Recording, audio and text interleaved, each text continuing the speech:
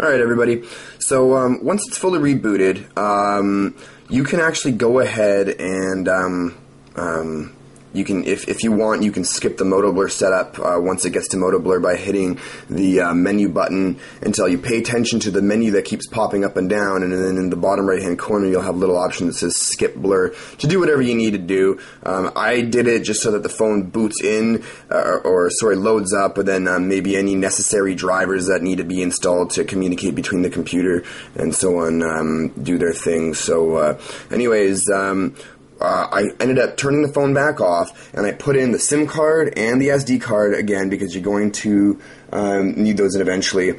So now what we're going to do is go ahead and flash the new Clockwork Mod recovery image for your phone, and this is what's going to enable us to load all the custom ROMs, create backups, flash this, flash that, do everything you need to do, because now that your bootloader is unlocked, all the methods that you've used before, including rooting, are not going to work. Okay, so what we're going to go ahead and do now is well, first of all, you're going to want to download Tenfar's new Clockwork Mod recovery image for unlocked devices, which will be in the description box below. I'll have a link there for you guys. This is really simple and easy, just like unlocking the bootloader to begin with. So what we're going to go ahead and do is boot back into fast boot mode. So remember, power and volume down, press and hold.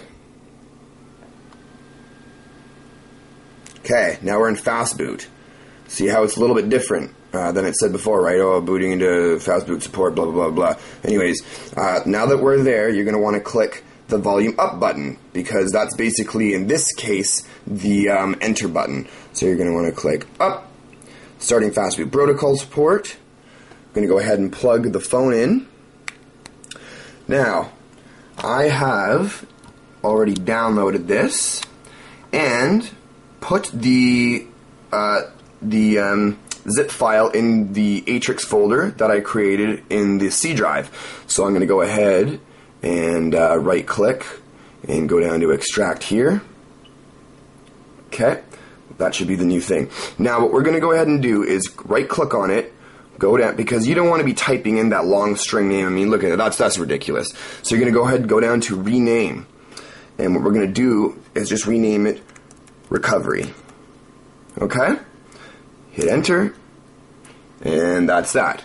Now we're going to go ahead and go back and open up a command prompt again. Remember, start menu, programs, accessories, command prompt. There's other ways to get into the command prompt. You know, a lot of people hit like the control button and then this and that with it, whatever. I never remember any of that crap, so I just do it the old-fashioned way.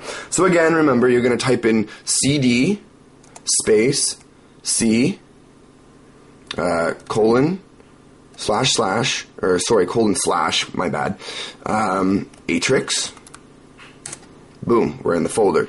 Now you're going to type fast boot space, what do I type in here again? I'm just reading this as I go.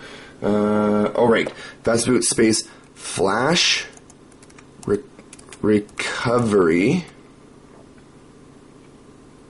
and then space recovery.img, because it already recognizes it as an image file. See how it says disk image there? Right. So, .image, you're going to hit enter. Boop. Flashing, and that's that.